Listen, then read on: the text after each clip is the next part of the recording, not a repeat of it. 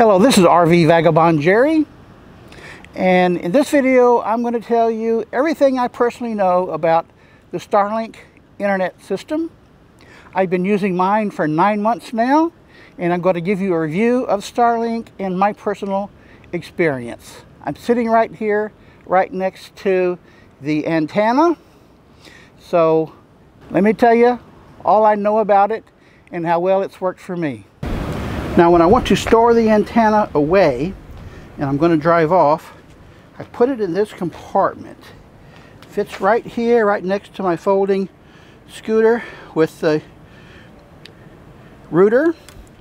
And I have an electrical outlet, 120 volt, right there.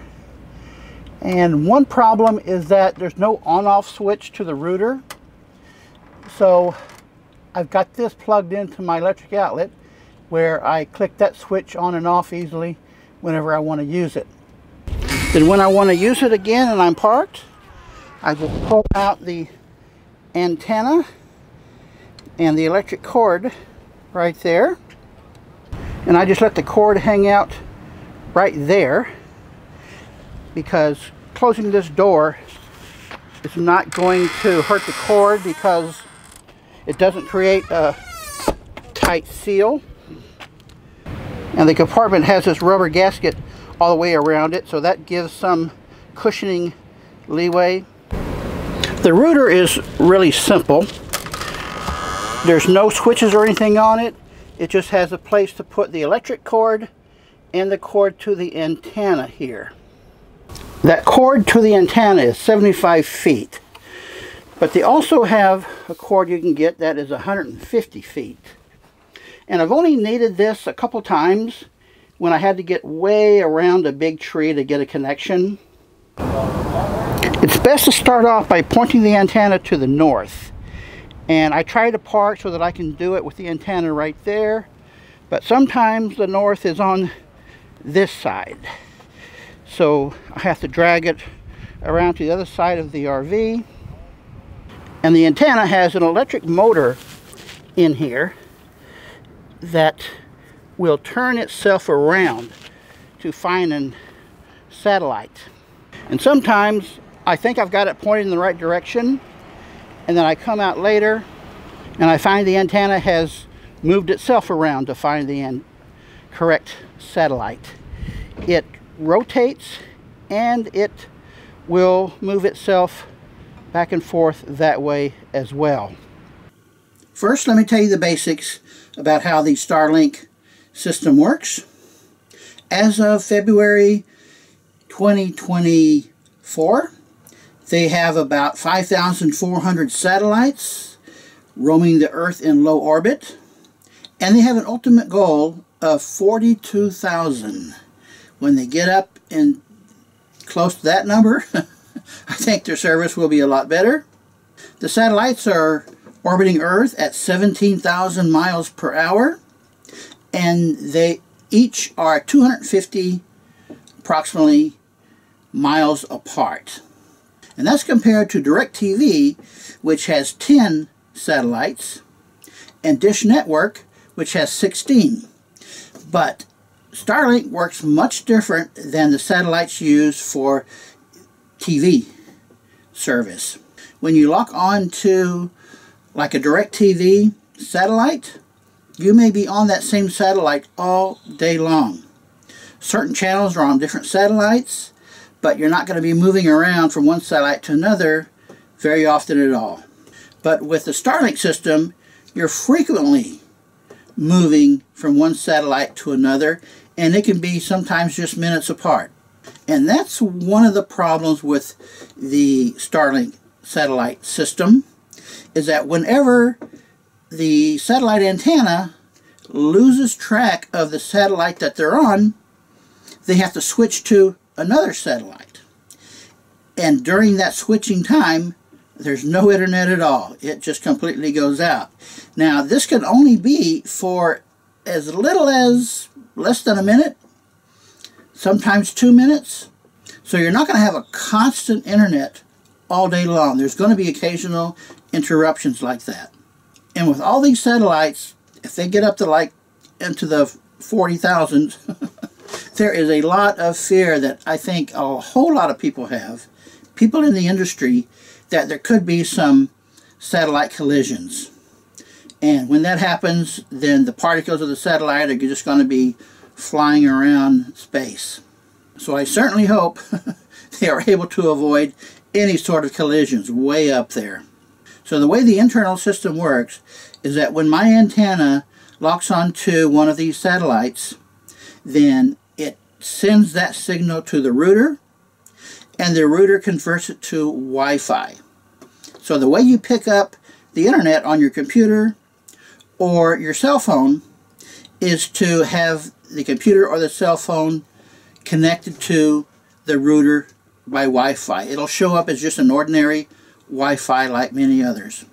Now, another problem you're going to have fairly often is that you need a wide area of sky for the antenna to look at. With DirecTV, which I have, you only need a very small piece of sky in the right spot to see the satellite. But with Starlink, you need to have a broad access. So if there's buildings or trees blocking where you don't have a huge access to the sky, then you're going to have problems with obstructions, and then the internet's going to go out until you get that fixed. Move it around to a better place where it can get a wider view of the sky. Also, if it's raining heavily, that could be a obstruction problem too, because satellite signals don't like going through water. Clouds, somehow it gets through clouds just fine, but when it's raining, sometimes that can cause disruptions. Now, another problem is that the router has to be plugged into a 120 volt outlet, and the only power that's used, electricity, is the internal workings inside the router, and then the motor that moves the antenna around. And I know that motor can easily be powered by a 12 volt. So what I wish they would do, I wish they had done it on my system. I don't know if they're planning on doing this, but I think they really should. Instead of having the whole system powered by 120 volt, have it powered by 12 volt. So I can plug it into a 12 volt outlet. So you don't need a inverter to run it into your RV. And then they can also include a AC adapter. I mean, that is very common. I don't know why they chose to go with 120 volt only, when I know it could work easily on 12 volt. Now, they do have another alternative to the antenna type that I have. They have one that permanently mounts on top of an RV. And I considered that, but there's two problems. Number one, it costs, I think, $2,500, whereas the mobile antenna costs $700. And once you've got it mounted onto your roof, it's a permanent mount. So if you've got some blockage that's blocking the access to the satellite, the only way you're going to fix that is to move the RV around, and sometimes you don't have that option. So it's a little more trouble to pull that antenna out and then put it back inside when you're finished, but that's much better than just not getting any internet service. So the roof type is more convenient when it works. When it doesn't work, you got nothing. Now, I got my Starlink system just before I left for my trip to Canada. Right now, I'm in South Texas, Malaquite Beach, right on the ocean side. But this last summer, I drove all the way up to Newfoundland and Labrador, Canada, and I used my Starlink all that way. It worked very well that far north. It was not a problem. Now, I do have Verizon on my cell phone, and before I got the Starlink. I've always gotten my internet service through my Verizon cell phone. However, cell phone internet, I'm sure you know, is not very reliable. It just depends on where you are at the time, how far you are from a cell phone tower. So I had 4G phone for so long with a lot of problems. About a year ago, I upgraded to my first 5G phone, and I thought, great, this is going to be like super fast. Well, I don't see it. I've done speed tests on my cell phone that gave me ratings as high as 500 Mbps, megabits per second. But then when I'm watching videos, I'm sitting there waiting for my video to play. It's buffering. 200, 300, 400, 500 Mbps, and I've got videos that are buffering. So I don't think I ever in my life have had true high-speed internet. I've always had to sit and wait for things to do on the internet. And the last time I went to Canada, it was a problem getting cell phone internet service. Verizon does have a plan to coordinate with the Canadian cell phone companies, but you're not going to get much at all of high-speed, what they call high-speed internet. Most of the time, about all I was able to get was map directions with Google Maps. But as far as watching videos or anything else or uploading videos, no, I could not do that with the cell phone internet. So I didn't want to go through that again, and I found it worked very well with the Starlink system way up in Canada.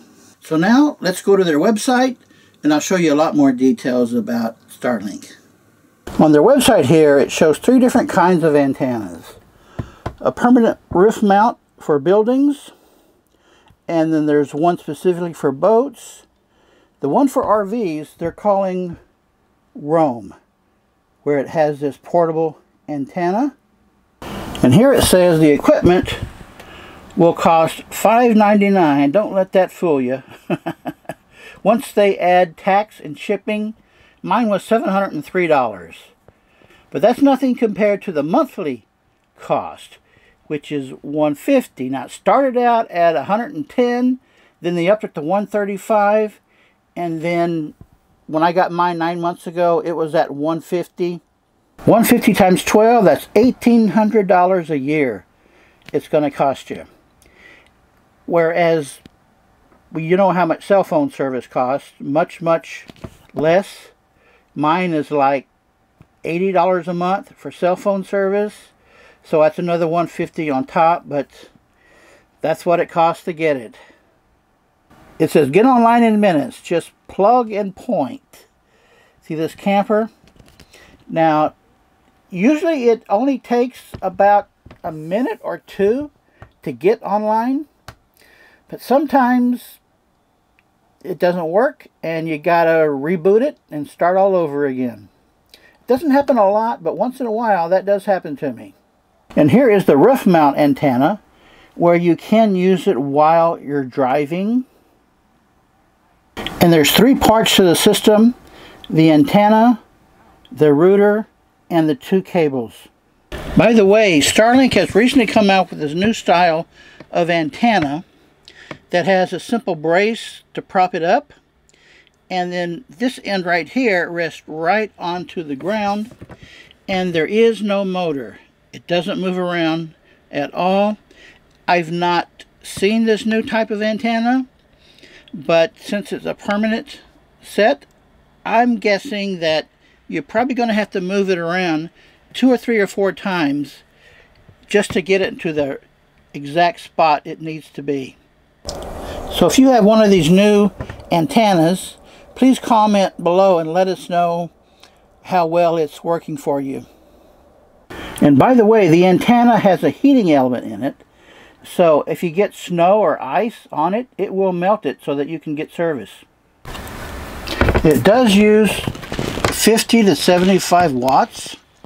So I turn mine off at night to save battery power. The router sends a Wi-Fi signal out up to 185 square meters, 2,000 square feet, and I have been able to get my Wi-Fi service as far as I think about 200 feet away from my RV. Now Starlink does have this cell phone app, so if something's not working, you can go to the app here and it will tell you what's wrong, and it will do a speed test to show you just how fast it is working. 25, that's kind of slow. Then you can do a retest right away and get a completely different number. I tried it again and now it's up to 74. Here's another test where it's up to 111. Now the speed you get is constantly varying all the time. It can get anywhere from 20 to, I think the most I've gotten is about 250 Mbps. Now when it's in the process of switching satellites, it'll be 0. And I don't know why it changes so much. I mean, I can just do several tests in a row, run one after another, and get a wildly different result. Now on their website, there is a lot of help you can get on the website or questions that you have. They really don't have a support telephone number that you can call and talk to somebody. You can email them and get email support. I've only needed to contact them once when I first got it, trying to get it to work in the first place. But since then, I have just not needed to call them. It pretty much always works. If it doesn't, you just reboot it, and that usually fixes whatever.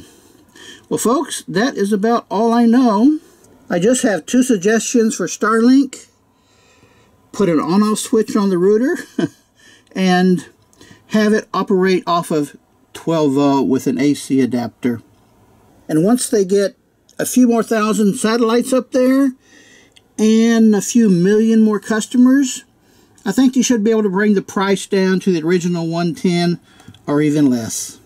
It's not for everyone, especially if you're on a budget. It is expensive, but it's nice to have when that's your best way to get internet. Good day, folks.